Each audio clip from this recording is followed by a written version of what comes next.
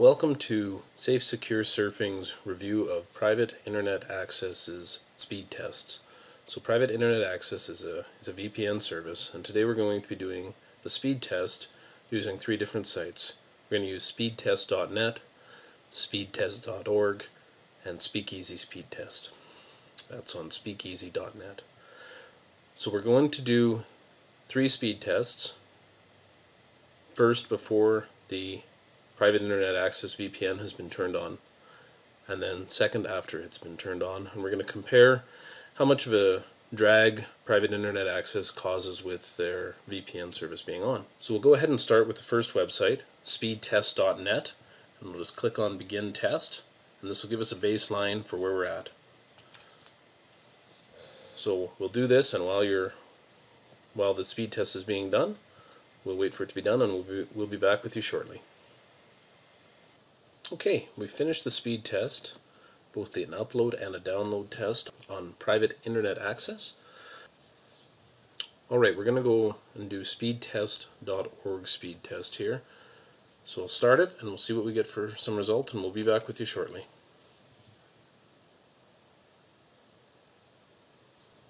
Okay, so we've completed speedtest.org's download and upload speed test, and we're going to move over to speakeasy.net and do the speed test on that one. For this one I have to select the city, so I'll just pick the first one on the list here. We'll go with Seattle.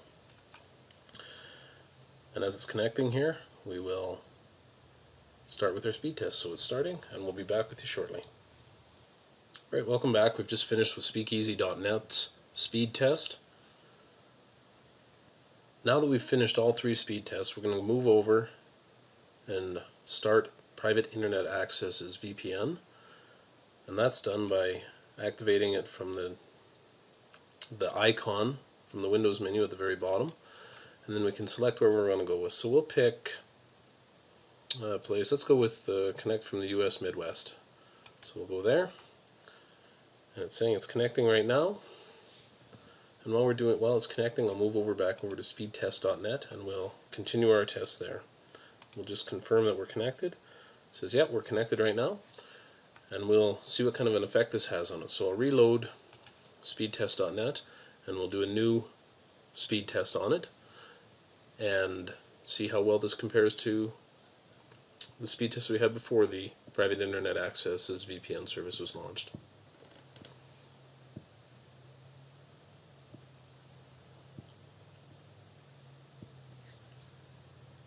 Alright, so we'll go with our beginner speed test, and we'll start here. And as it's doing it, we'll be right back with you shortly. Right, so we finished with our speedtest.net speed test for Private Internet Access, is VPN. Okay, so here we are at speedtest.org, and we're going to do the speed test with Private Internet Access's VPN turned on. So we'll start it now, and we'll be back with you after this is finished.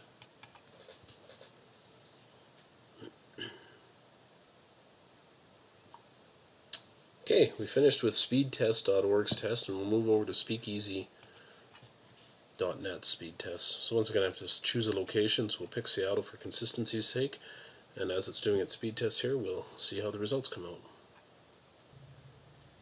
Alright, we finished with the three speed tests, both before Private Internet Access's VPN was launched and after it was launched. I'll do up a chart here, and we'll come back with some results, and we'll discuss the results a little bit further and see where we end up. Right, so I've taken a few minutes and I've reviewed and compiled all of the results from the speed tests that we did at each of the three speed test sites, speedtest.net, speedtest.org, and speakeasy.net. Overall, we had an average of the three sites before Private Internet Access was launched of 6.90 megabits per second as a download speed, and as an upload speed of 1.15 megabits per second. After Private Internet Access was launched, we saw this reduced by about 0.6 for an average of the three is 6.31 megabits per second, and the upload speed was reduced just a little bit. It wasn't actually affected too much at 1.08 megabits per second.